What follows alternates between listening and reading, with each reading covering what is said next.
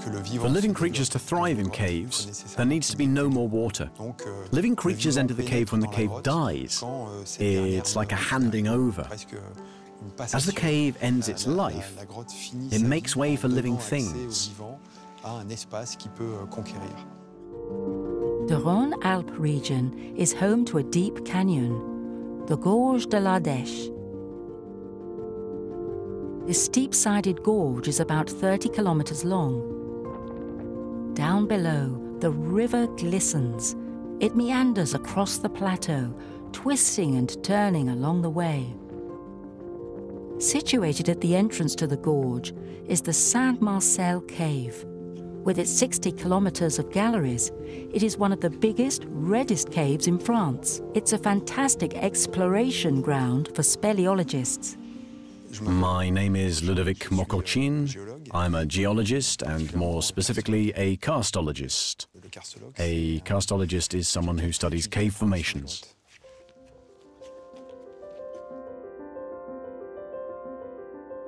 The first time I saw a cave, I was in shock. I saw this gaping black hole open up before me, and it awoke a desire in me for adventure, discovery, and exploration. I started out as a potholer, and then it only seemed natural for me to become a geologist who specializes in caves. Ludovic Moccochin has studied the formation of the Saint-Marcel Cave. It was hollowed out in 2 consecutive phases due to changes in the sea level 5.9 million years ago. When I first entered the Saint-Marcel Cave, I found it overwhelming. It was very scary.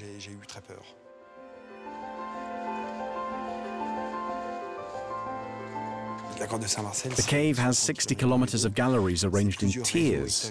Its history is very complex. It took me years to understand it, to piece its history together from the information I had and from my observations.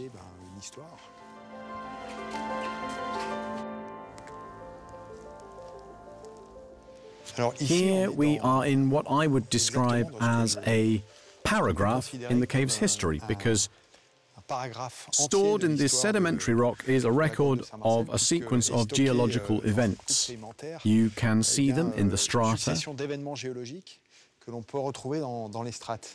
The rock might look uniform, but when you look closely, you realize there are variations in the colors in the strata. Here underground, we have a slightly different record of the events that have occurred on the surface. For example, there might have been periods of heavy rainfall, hence the rougher elements getting swept along. And when you get finer elements, such as this red clay, you know the weather was calmer outside. More extensive studies in the laboratory will allow us to determine whether these weather cycles were annual or on a scale of 10 years, 100 years, or even 1,000 years. These underground cathedrals are a rich source of information about the history of the Earth and the way its climate has changed. As we pass through the cave, we come up against obstacles. There might be a big pit, or a narrow opening that's difficult to get through, or a low passageway, or water. These obstacles are never very enjoyable to overcome. But on the other side, you know you will find other galleries to discover and more explorations to lead. I'd almost say that the obstacle is the gateway to a new world. The reward for overcoming the obstacle is new discoveries.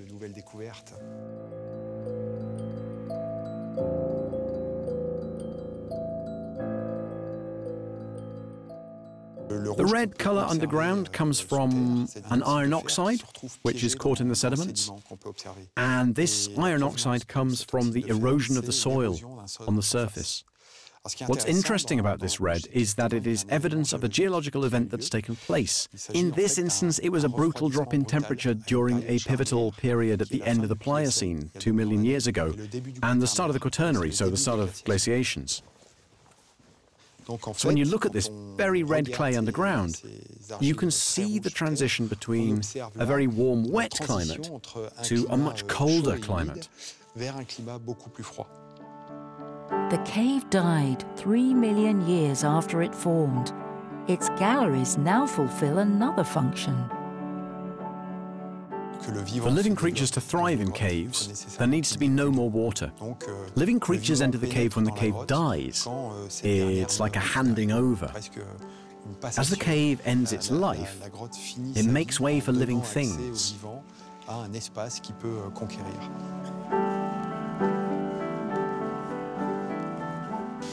These scratch marks here were made by a bear. While it was hibernating, the bear must have stretched out and scratched the sides of the cave. At full stretch, a sleeping bear could measure up to 6 meters, and some of the biggest bears to live in that era, they weighed up to a ton.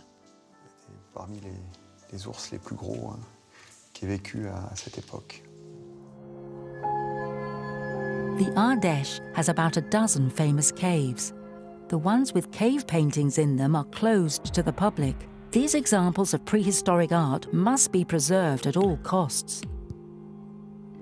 Ludovic is about to have a once-in-a-lifetime experience visiting one of these caves with archaeologist and prehistorian Bernard Gély. It was discovered in 1963. It's a cave. You don't get scared in caves, do you? I'll let you climb up first. Right, let's go. Go ahead. Don't you think cavemen used a ladder too?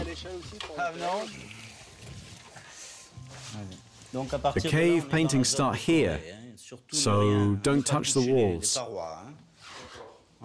Mind your head, there's a low point.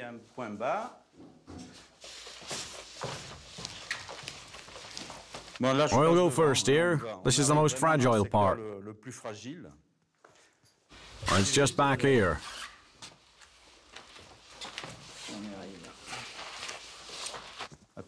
Careful, it's a bit slippery.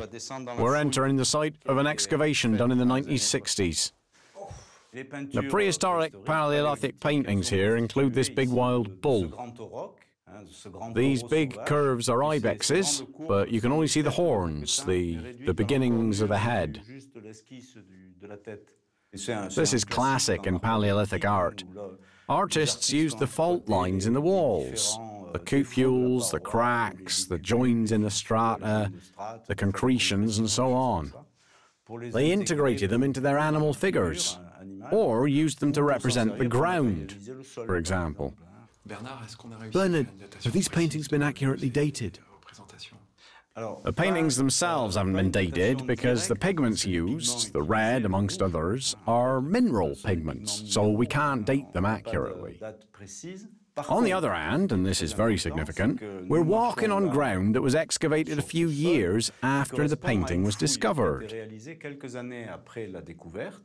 And that excavation site revealed the soil the artists walked on, because we found drops of colorant corresponding to a time when there were still aurochs, according to our chemical analyses. As for the charcoal, these particles were carefully analyzed and aged at around 21,000 years ago. The middle of the Ice Age. The middle of the Ice Age. That was basically the coldest point of the last glaciation. It's very strange because La Saint-Marcel Cave doesn't have any paintings in it.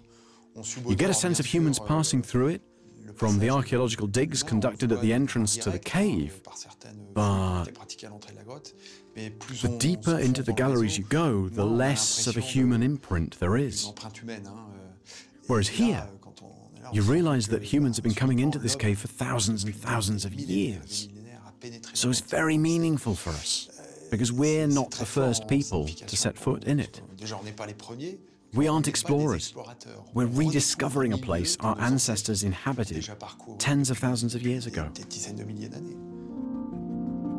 As he walks the length and breadth of the caves in the Ardèche, Ludovic is following in the footsteps of the Neanderthals, who were already exploring these galleries between 38,000 and 90,000 BC.